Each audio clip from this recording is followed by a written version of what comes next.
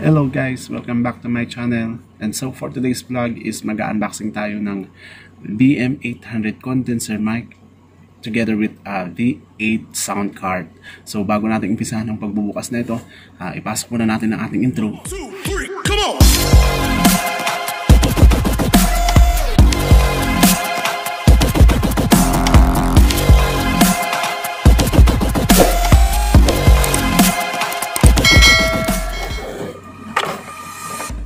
Unang bukas natin, ayan, ang unang bukas natin, makikita natin yung kanyang manual lang guys.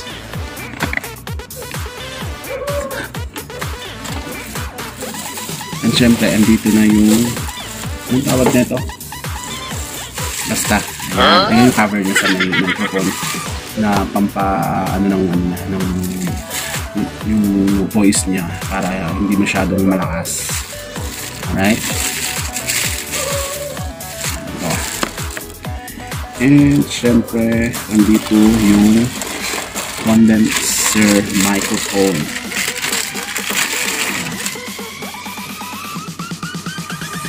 Syempre, andito din yung kanyang cable.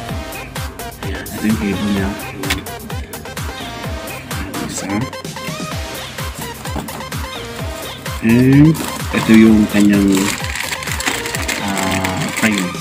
Yung matawag dito. Comment na kayo kung ano tawag dito. Basta lagay siya ng ano mic. And ito yung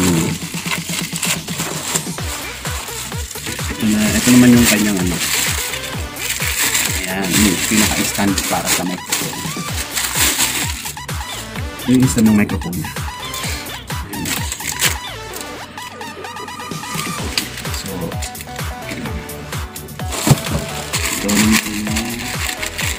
Si clamp para pang ano, halimbawa na ilalagay natin siya sa ano, i-clip natin siya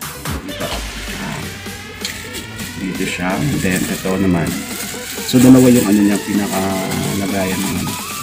pinakalagayan ng microphone niya, pwede siyang ilagay lang dito.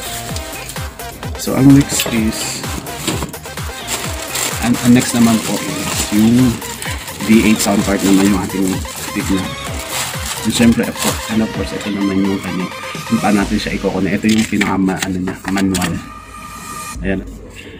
Nandito na yung kanyang, kung paano natin siya i-connect. Syempre, i-ano din natin yan. Ituturo natin paano natin i-connect dun sa PC natin, sa laptop, or sa mobile natin. Ayan. Ito yung sound card.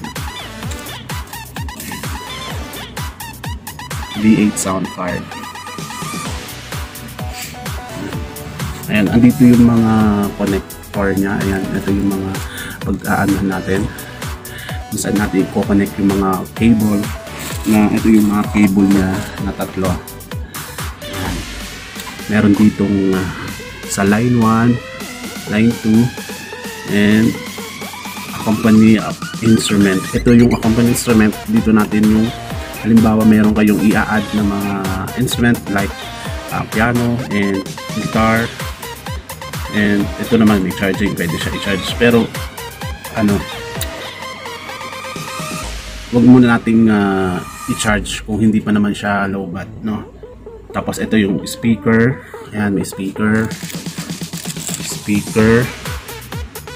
then headset para kung halimbawa magre-recording kayo, gagamit kayo ng sarili nyong headset kung gusto nyo marinig yung boses nyo. Ayan. And meron din dito yung yung condenser mic. Ayan, dito natin sasakyan yung ating condenser mic. Ito. Ayan, yung microphone natin. Tapos ito yung dynamic mic. Ito yung malaking butas. Ito yung dynamic mic para connect siya sa mga pang karaoke, malalaking mga microphone, tapos pang karaoke na microphone. Yun, pwede nyo rin i-connect dito halimbawa meron kayong gitara na malaki yung saksakan. Ayan, pwede nyo din dito nyo siya isaksak. Alright? And of course, nandito yung yung ano niya, yung anong tawag dito, air silencer. Ayan, dito yung connect sa may ano.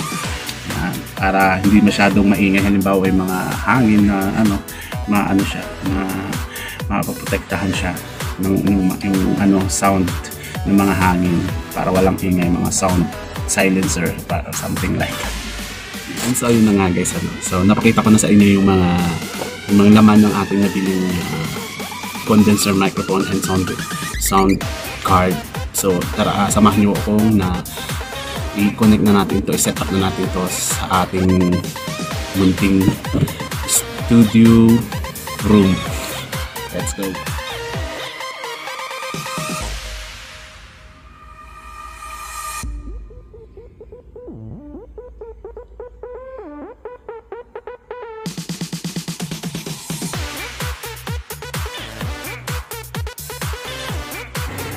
So ayun guys, susimulan na natin yung mag-set up ng ating B8 sound card. Ayan, ito hawak ko na yung B8 sound card. As you can see, makikita nyo ito yung mic nya, yung volume mic. Ito yung echo. Ayan. Ito naman yung mga effects. Ayan. Dito mo yung mga effects. Ayan. Laugh, clap, ayan, song, one. Ito naman yung pag-adjust ng mga yung voice quality ng ano, yung na-set up natin. Ayan. So at the back, makikita natin dito yung ayan, level 1, 2, and accompany instrument. Ayan, gaya ng sinabi ko kanina, yung accompany instrument, pwede natin dito isaksak yung mga instrument natin na i-add natin, like guitar, piano, etc. And this one, charging, earphone, speaker, headset, and dito naman yung condenser microphone natin. And ito is lastly ay ang dynamic mic. Yan, itong dynamic mic is dito naman sinasaksak yung mga ordinary microphone like pang video, okay, gaya ng sinabi ko din kanina. Ayan. Okay, so andito yung mga wire nya, yung mga cable.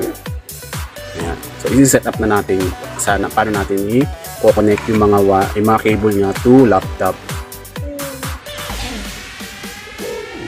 Ayan.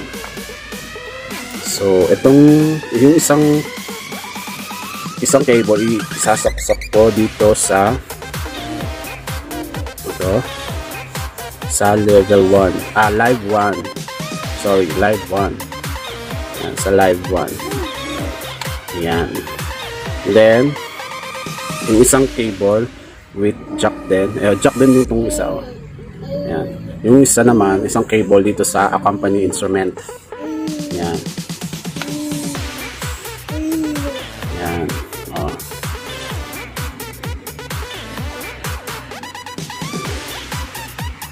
Tapos ilagay na natin yung yung condenser mic nya. Ayan. Dito natin siya ilalagay. And kung gusto nyong marinig yung boses nyo, pwede nyo pang i-add yung isang dito sa headset. Ayan, headset or earphone mic speaker. Ayan, dito. Ayan. Kung halimbawa magre-recording kayo, pwede nyo ilagay dito sa may earphone. Ayan.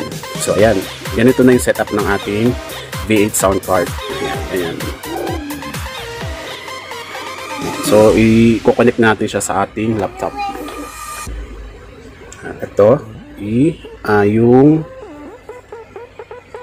yung live 1, i-connect ko na dito sa yung live 1 pala. Yung live 1 pala is isasaksak ko to, i-connect ko to sa may phone ko. So isa lang yung phone na gamit ko. So dito ito yung phone na ginagamit ko na pag video. Dito ko siya isasaksak kasi isa lang yung gamit kong phone. So unahin natin yung accompanying instrument. Itong accompanying instrument dito ko na isasaksak sa laptop ko. Siya yung magiging ng aking mga music. Dito ako kukuha ng mga music or mga sa YouTube. Doon ako kukuha ng music. i-on na natin ang ating V8 sound card. I-hold lang natin siya ng 3 seconds. 1, 2, 3. Ayan. So nag-ano na siya, nag-blue. Ayan.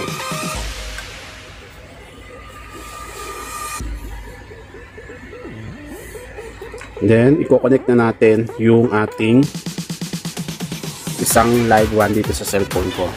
So pag kinonect na to, mawawala yung boses niya. Tapos hintayin natin na mag-connect na yung ano. Ayan.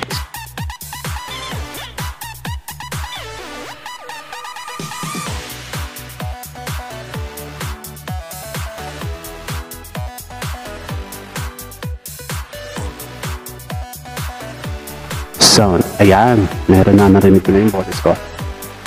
Lagyan na natin. Volume natin yun. Ayan. Volume natin yung mic niya.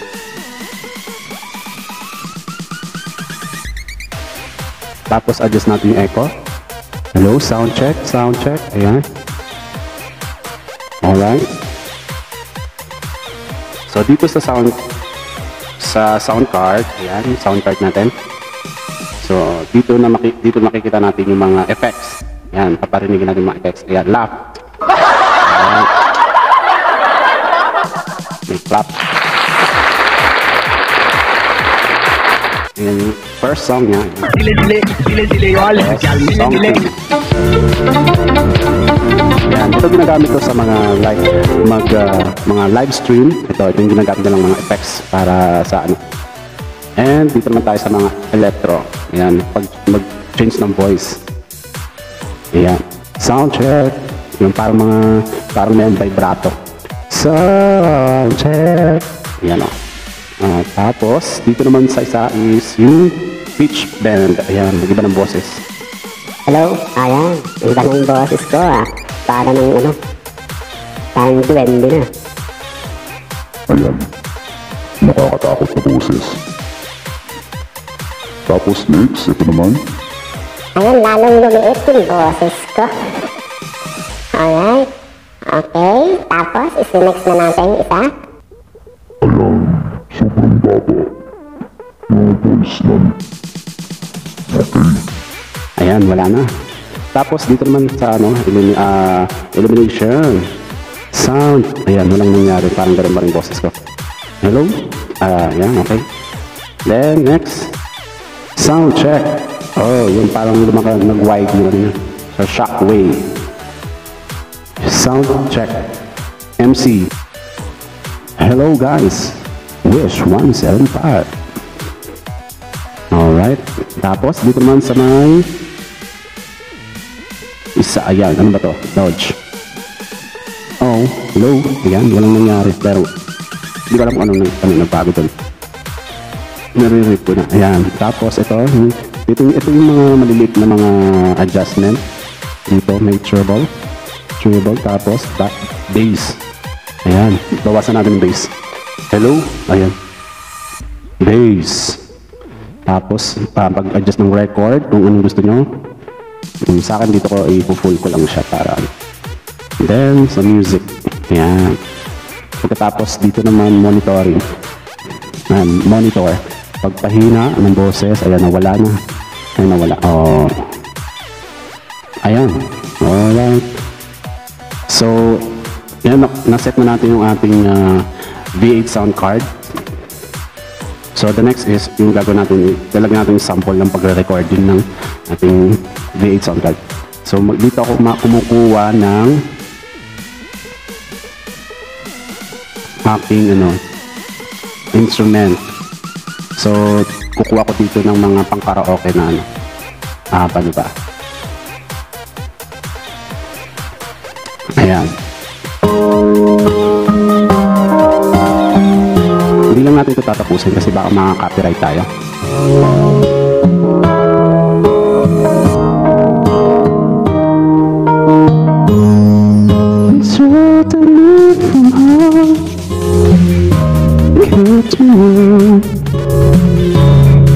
Me want. You gave my life to me, set me free, set me free. Alright, yun. Move tayo sa chorus para hindi masyadong I will give anything I want. I give all my life, my heart, my home. Ayan. Ayan, next. Parang maano siya yung boses niya. Yung, siguro, naka-ano kasi siya, naka-MC. Kaya pag nagsasalita ako, habang may music siya, nawawala yung sounds niya. Ayan, naka-MC kasi siya. Pang DJ. So kasi pag nakalagay ito, naka-red, ayan. Habang nagsasalita ka with may sounds, yung sound humihina. Ayan. So, i-off ko na siya. Ayan, in-off ko na. So, again, play ulit natin yung music.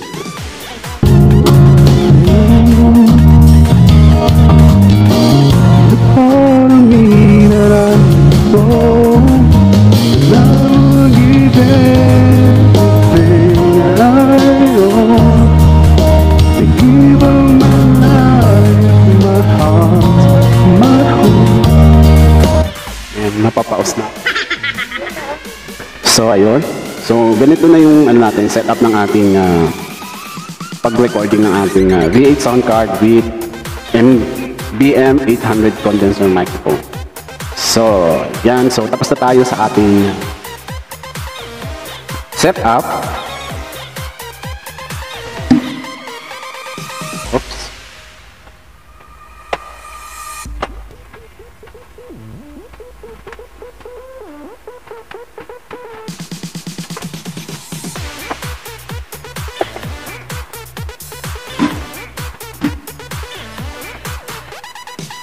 Ayan, so ganito yung ating setup ng ating